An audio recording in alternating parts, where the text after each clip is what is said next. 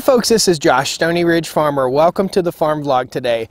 Today we are doing storm prep. So we're getting ready to get hit with a significant snowstorm. We don't get this kind of weather around here, and this kind of weather shuts down the entire planet for the south. So in other words, if we go to the grocery store right now, there'll be no bread, there'll be no milk, there'll be no eggs. Good thing we have all that stuff already and we're prepared, but we have to do a few things here in order to be prepared for a snowstorm of this significance. So come along today on the farm vlog. I'm going to walk you around, show you what I do to get prepared for a snowstorm so that we're not left out in the cold. All right?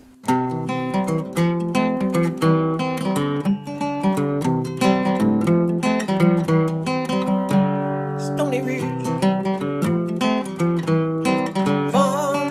So what's the difference, you might say? What's the difference in a storm here versus a storm in Utah? So we are about 10 minutes away from the North Carolina-Virginia border, near the biggest town, I guess, in Virginia is Martinsville, where the racetrack is.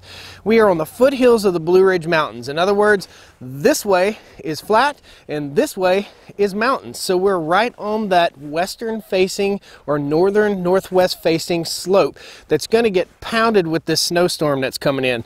We're supposed to get a significant amount of snow, somewhere in the neighborhood of 8 to 13 inches. We don't get that kind of snow around here. That kind of snow load on buildings and on barns is a very, very big concern. So we've got to do some things in order to be prepared so that we're not screwed. First thing we got to do is make sure our vehicles are full of fuel in case we got to get out of here, in case we run in a ditch, or in case we get into a situation where you have to sit in the truck or the car and wait for somebody for a significant amount of time. You want to be full of fuel. We also need to fill every fuel can that we have, or gas can that we have here on the farm, to make sure we can keep fuel in the tractors and we can keep fuel in the generator. So the first order of business, fill the gator up with fuel, fill the tractors up with fuel, fill the trucks up with fuel, and fill the generator up with fuel. Have the generator out back, set out, ready to rock and roll. So all I've got to do is push a button, start it up, and we're running on generator power. So that's what we're going to do today. Preparations. First thing we're going to do is get our generator out of the shop here. This is our generator. This is a little Troy-built generator that we've had for a number of years. It's done a great job. It is a 7,000 watt generator with 10,500 watts of cranking power, which means it will run the heating and will run the air conditioner. It won't run the heat strips for the emergency heat, but it will run the heat pump. Now, in case you guys are new to the channel, we live in a 14 by 80 mobile home right now while we're building our farm and our dream home. So we didn't need a huge generator. The biggest, most important thing is that 10,500 cranking amps that will also run our well pump and our water heater. All important stuff. Normally I keep this thing all the way full all of the time. Make sure there's nothing I can contaminate this guy with. It's pretty full. I think we could top it off just a little bit, so we'll set this guy to the side and top it off. This gas can filler, you can get this kit. I'll post a link down below. This is a water spout for your gas can, but a lot better than those slow pour restricted gas filler necks. Get this guy topped off. It'll probably take, I think the thing holds about 6 gallons. There we go. Good to go. So just want to make sure we're all topped off. Everything needs to be topped off. We never know, we might have days and days without power. Okay, next thing I want to do is get down here and check the oil. Make sure it looks good too. I like to change the oil in this thing about every 8 hours. So if we're looking too black, we may go on and change it. Everything looks pretty good. We'll tip it up a little bit so I can see what the oil looks like. Oh yeah, she's still fairly clear, looking good. And I do a full synthetic oil change on this, so I don't have to worry about it so much. The lifespan of these little engines is the motor oil that you put in them. So we should be good to go. This thing has a reminder system right here on this side that tells me everything I need to know. It tells me how much load I'm pulling and tells me basically all the information I need to know, how many hours since last oil change, all that cool stuff. We're going to fire it up, do a test run real quick to make sure it's going to run properly so we can just go back and pull the cord. It has a push button power source with a starter on it, but the battery's dead right now, and I don't have really the time or don't want to put the effort into charging it up right now. So let's get her fired up. We'll reach back here and turn on the gas. I always turn the gas off every time I use this. So in other words, when I shut it down by turning the gas off, not by turning the power off. So we'll make sure everything's turned on here. All the breakers are on, good to go. We'll give it a full choke, pull the choke lever, give her a tug.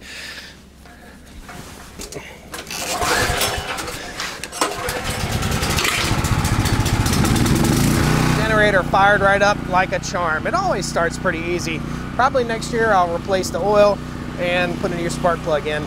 Or if we have a power outage here, it's time to do a good service on it. So we got the generator running back there. Everything's good. We'll turn the fuel off and let it run out like we always do. If we stick to that and stay consistent, then we won't have issues with the carburetor with this fancy new type of fuel. Now, I always burn a non-ethanol fuel in my small engines, but who really knows? Is it non-ethanol? I don't know. Is there a way I can check?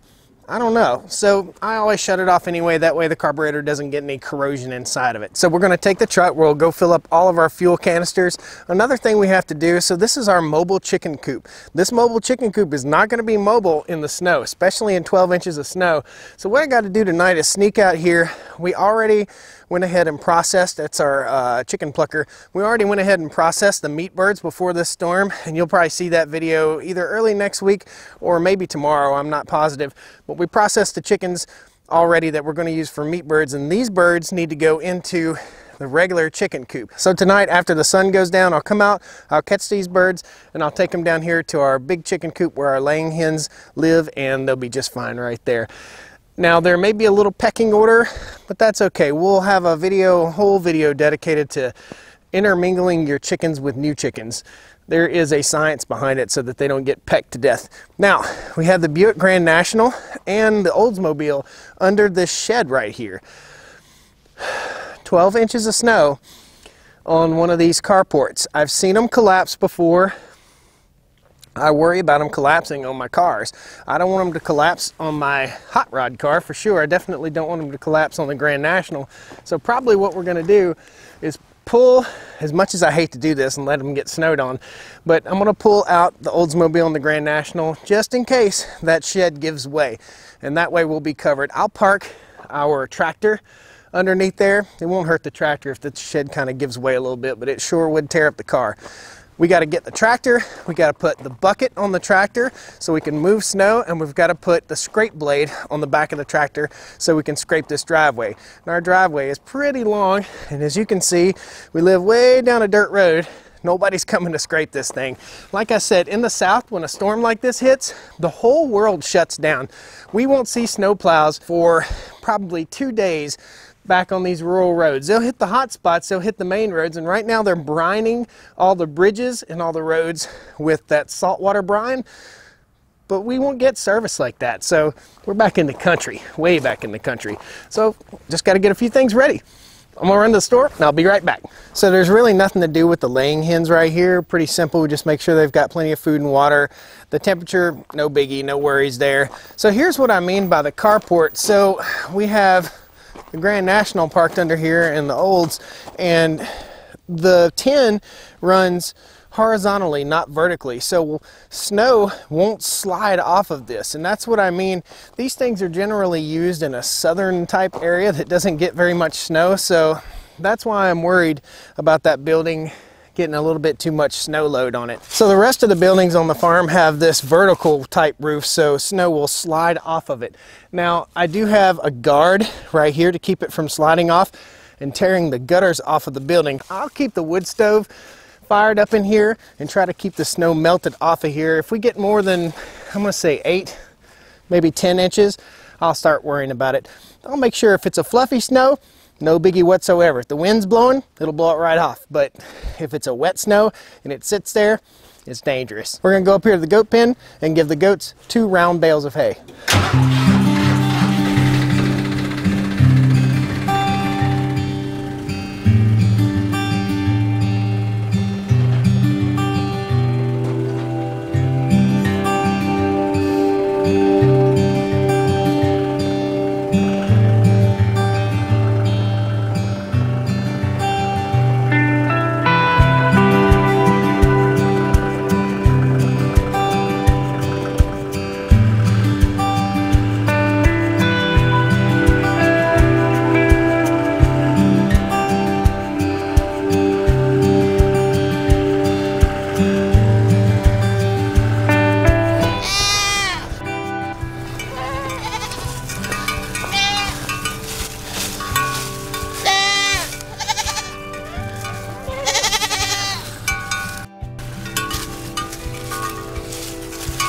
Not quite ideal. I'd rather it be laying over like this. There we go. Sweet. What are you doing, buddy? What are you doing, buddy? Huh? What are you doing, Lexi?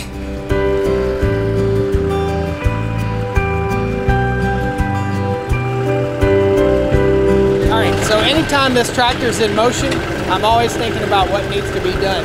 So I'm also grading the driveway out a little bit too. Got a few low spots that need to be addressed. Always thinking.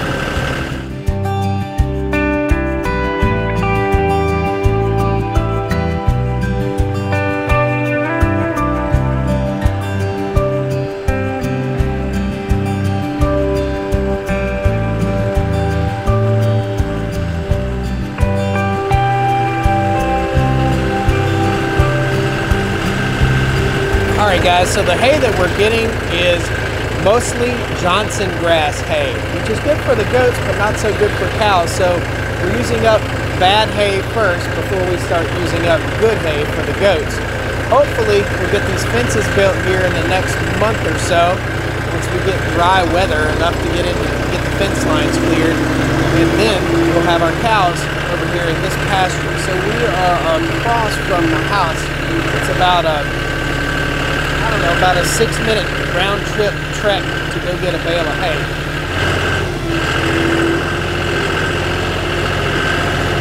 My thought in managing a farm and in managing a piece of land is whenever the tractor's moving, your brain should be moving. So if you can knock 2 birds out with 1 stone, why not do it? A lot of work here, a lot of stuff. You can lighten your load by 20 seconds a day. It adds up.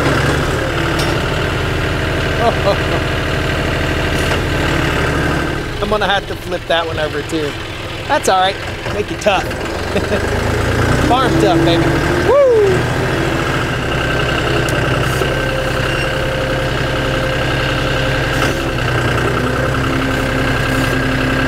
So we got all the hay bales in place. We're gonna take the box scrape off and put the scrape blade on because that's what I need to clear snow off of the driveway. And then we'll put the bucket on just in case I've got to push some snow. Pretty cool. Then we'll get some firewood, put it in the back of the gator, take it down to the shop.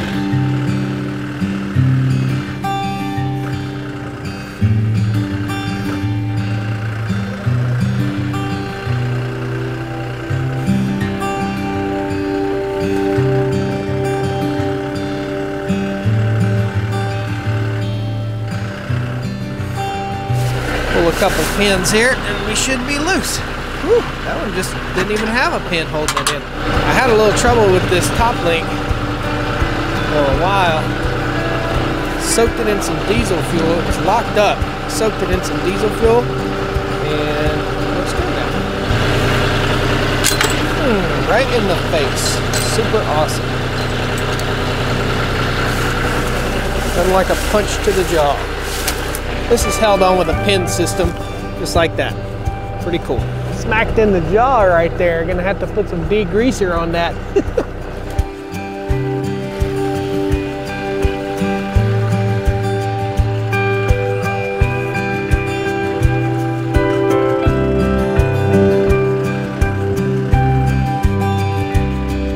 That looks like it worked out great. Let's see here. Oh yeah.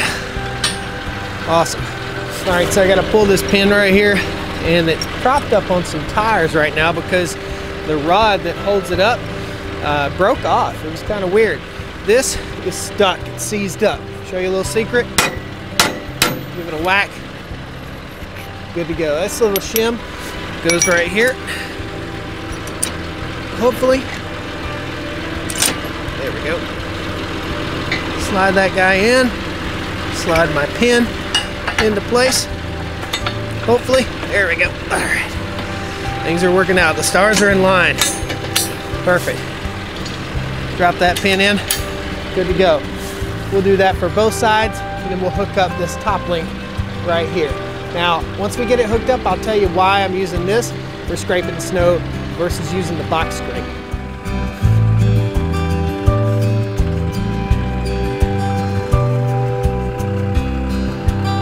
The scrape blade needs to be turned around and basically angled So it grabs the snow and it kicks it out of the driveway. Go one way, it'll kick it this way. We go back the other way, it'll kick it out that way. That's pretty simple. This thing adjusts down, side to side. It swings this way, and the blade itself will rotate in this direction. In other words, I can move the blade, I can offset the blade over this direction. We don't need to do that for moving snow, but if we do need to make a minor adjustment, it's as simple as pulling 2 pins. Cool. Now we are quite prepared for a snowstorm with the tractor. This 4-wheel drive tractor kicks butt in the snow, man. Does a great job. The first time it snowed, all my neighbors thought I was crazy because I was like, man, I got my new tractor. I want to try that thing out. So I just ripped it up down the driveway, went down my road, cleaned that off, went up to the blacktop road up here, cleaned all that off. Just had a blast with it. Good stuff. Next thing we talked about was putting on the bucket. So we had the hay spear on. We started out with the pallet forks. Then we put the hay spear on. We went and got some hay. Now we pull these 2 levers up. Basically, 2 levers hold that in place, and it hooks into place right here. So all you do, it's a skid steer quick attach. I'll pull up, I'll set it down, I'll drop the bale spear, I'll pull up, bloop, lift up, and the bucket's on. Awesome. Well, it's always nice to spend the end of the day here at the wood pile. We're gonna get some firewood together so me and Mrs. Stoney Ridge can snuggle up by the fire. We'll load the gator up here, take this stuff down to the shop. So normally, guys, I just back in here with the load of wood, but I want to show you a cool product that a buddy of mine makes. It's called the Log Ox Sling. Now, you might have seen this on other people's channels. That's cool if you've seen it on other people's channels. I really support what this company does. They're an American company. They're following the American dream. It's all made in the USA, a heavy-duty canvas bag for carrying your wood in. Basically, you just put it over your shoulder like so, and your arm goes through a hole right here. In other words, you don't have to carry firewood into the house from that carrier thing. You've got it right here. Very easy. Basically, we got some big old logs in here. It takes all of the weight off of your back from carrying that, and that's what Log Ox is all about. The whole company is all about saving your back. So this device right here, just basically load it up with firewood however you want. Bigger logs, doesn't matter. As long as you can get a hold of it with one hand, you can load it up with the other hand. This is the Log Ox Sling. You can pick it up. There's a link down below. This is not even available to the public yet. It's not mass produced yet. This is called a Kickstarter program, and my buddy Austin's trying to fund this to get a Kickstarter for his business. Pretty cool. These logs are a little bit big for me to get with one hand. There we go. Very simply. It just holds everything, cradles everything. All right, and then you can take all this debris and go outside and dust it off. I'll show you. American company with a dream. You don't see that much anymore. So basically, any wood shavings that might be in there, just shake it off, take this off, hang it up on a hook, good to go. Log Ox Sling. There'll be a link down in the video description. Again, this is a Kickstarter program, so you can pre-order this and get it at a discount down below. Guys, I hope you enjoyed this little look into my life, into what goes on here on the farm to prepare for a storm. If you're new to the farm vlog here, be sure you pound that like button, subscribe to the channel, click the little bell icon down there. It'll notify you when I post a new video, and we'll give you a storm update when all this storm hits. So we're supposed to get somewhere in the neighborhood of 3 to 5 inches of snow tonight, and tomorrow an additional 8 to 13 inches is what I'm seeing on the weather. Holy cow. It's going to be a challenge, but we'll get out on the gator tomorrow. We'll have some fun, and we'll show you what's going on. Thanks a lot, guys. We'll see you next time on the Stoney Ridge Farm. All right? Woo! Yes, I was raised Southwest Virginia. I have no quarrel, no life above. The sun, it shines all through my soul now. I'm going on where I was raised. Yes, I was